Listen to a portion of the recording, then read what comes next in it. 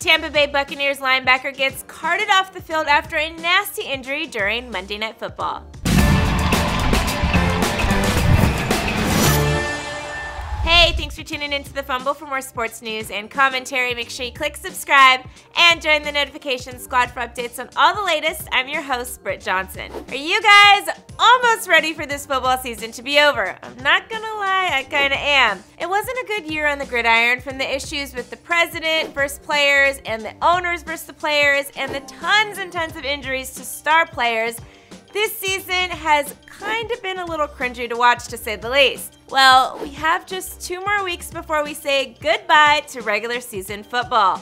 But, of course, we can't do it without a few more injuries because, well, that's the kind of year the NFL is having. So, what player would make you extremely upset if he got injured in the final 2 games of the regular season?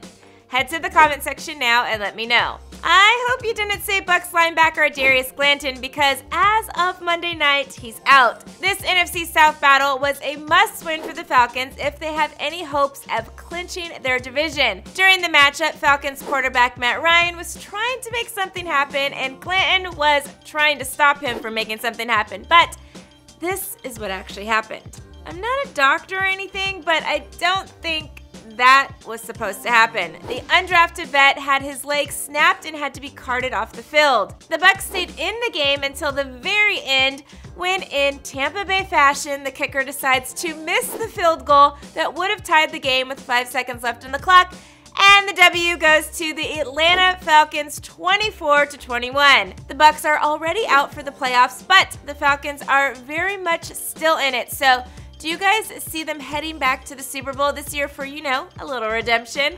Let me know what you guys think in the comments below. Like, subscribe, and shop the Fumble store for all the latest game day gear. I'm Britt Johnson for the Fumble, and I'll see you soon.